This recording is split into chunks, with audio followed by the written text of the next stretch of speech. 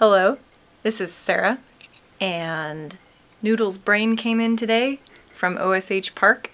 So the brain Santa came and delivered his first official dedicated custom PC board that's going to be responsible for all of his complex functions like beeping and balancing and walking and his eyes changing colors and everything. And now that this is here, the sufficiently noodly brain, I'm going to go ahead and solder this up with all of its components, and then we're going to do some brain surgery tonight and see how it works. What are you doing? I'm putting resistors on the brain of the noodle. Tiny. And then what happens? And then I put them on the little plate piece you do. Like that. And then I let go of them and they stay. Oh god, that's bad.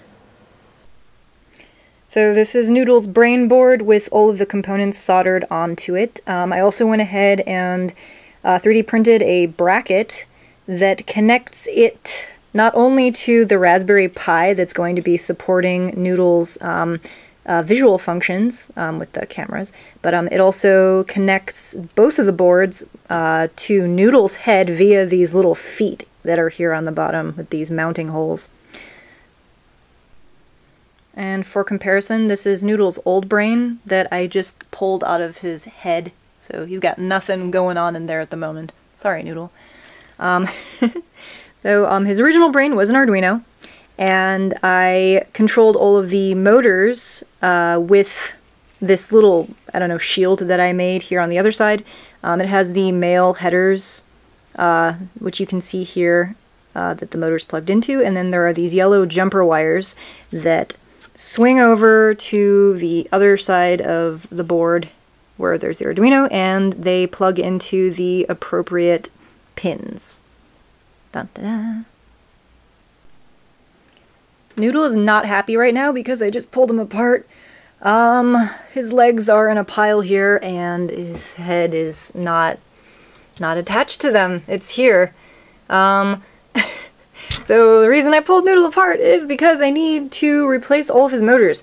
So there is a motor on each of his leg pieces, and his body has 4 more motors mounted here on the bottom.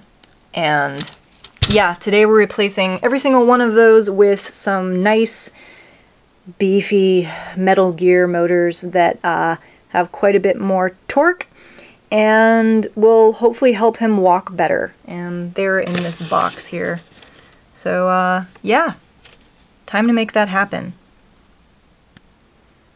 So he is back together and has his strong motors installed, and his brain up here is also hooked up. So all of the new servo motors are plugged into the brain with his eyeballs, and I installed the accelerometer as well.